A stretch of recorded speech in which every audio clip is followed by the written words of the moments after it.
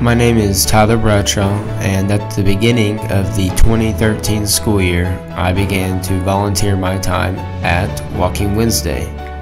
Others helped me in this as well. We have bonded together and had a lot of fun.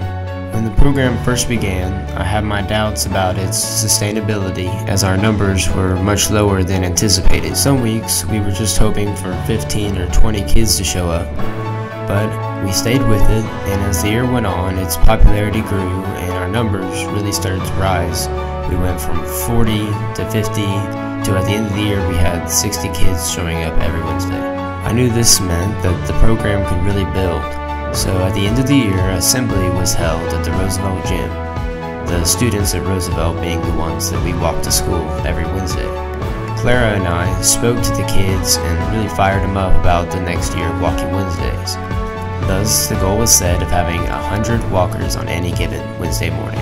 Well, the first Wednesday of the school year came, and myself and the rest of the Core 4 arrived 15 minutes early, putting on our bright green vests and held up our stop signs, ready and excited for the kids that were to come. Before long, the kids came running out of their cars with excited looks and came talking to us about their summers while always having just a big smile on their face. In our first Wednesday of that year, we had 70 kids. The program really took off, and in our first month, we've averaged over 90 kids. And on September 24th, we already exceeded our goal and had 105 kids ready to walk. At this point, we knew the program wasn't going to fade away, and as we had already met our goal, we still had 90 kids show up the following week to walk.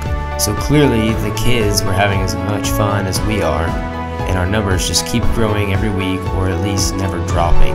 And now we even have parents and teachers walking with us, which we did not have last year. Now for me personally, I just look forward to every Wednesday morning getting that hug from the kid that says, "I knew you would be here," and creating bonds with the elementary kids with their bright faces and always big smiles is really what makes it worthwhile.